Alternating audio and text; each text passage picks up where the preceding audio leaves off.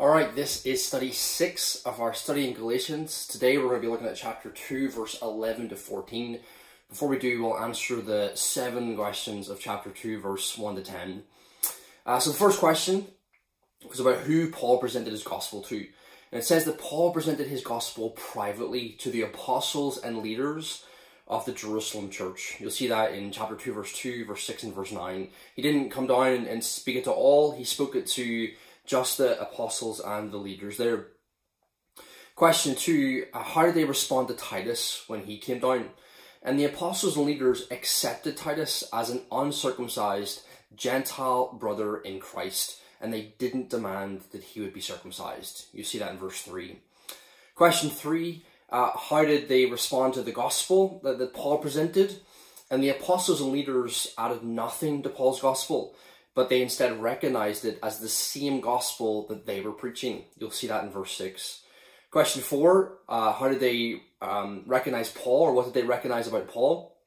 The apostles and leaders recognized that God had called Paul to be an apostle to the Gentiles, and they embraced him and Barnabas as brothers and partners in the gospel. You see that in verse 7 to 9, that they were equals in the gospel work.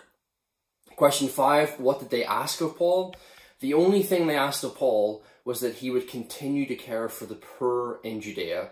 And it says that he was actually eager to do that anyway. You see that in chapter 2, verse 10. You'll also see it in Romans 15, verse 25 to 28, 1 Corinthians 16, 1 to 3, and 2 Corinthians 8 and 9. Question 6 was about the false brothers, what they were doing. And the false brothers mentioned here are the Judaisers. Paul describes them as having snuck into the church, seeking to bring believers back into the bondage of the Mosaic Covenant. It was likely that they began to put pressure on Titus, saying that he needed to be circumcised. Question 7, how did Paul respond?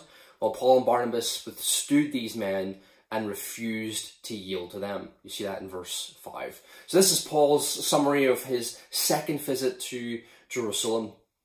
And again, he's defending the fact that the apostles recognized his gospel as the legitimate gospel. They added nothing to it, and that they recognized him as an apostle. So it's defending against the accusations that the Judaisers had made that he had twisted the gospel and that he wasn't actually the apostle. He says, actually, look at all that happened in Jerusalem. It's legitimate. So now we're in verse 11 to 14 of chapter 2. So Paul and Barnabas, after this visit in Jerusalem, returned to Antioch, probably encouraged, believing that the issue of the Judaisers had been dealt with. Sadly, however, there was much more to come. Sometime later, probably after Paul and Barnabas' first missionary endeavor, Peter came to Antioch to fellowship with and encourage the believers there. You'll see that in chapter 2, verse 11. The church in Antioch was made of Jews and Gentiles living as brothers and sisters in the gospel. So Peter is up there with them and everything's going well, but then the Judaisers arrive in Antioch in chapter 2, verse 12. And this whole situation of what happens here in these verses leads to Paul and Barnabas going back down to Jerusalem to deal with this. You'll see that in Acts 15, the whole of Acts 15, but specifically verse 1 to 6. So the questions for verse 11 to 14. Question 1, what was Peter doing in Antioch before the Judaisers came, in verse 12? Question 2, what happened to Peter, Barnabas, and the Jewish believers in Antioch once the Judaisers came, verse 12 to 13? Question 3, what does Paul call this? What does Paul call what they did, verse 13 to 14?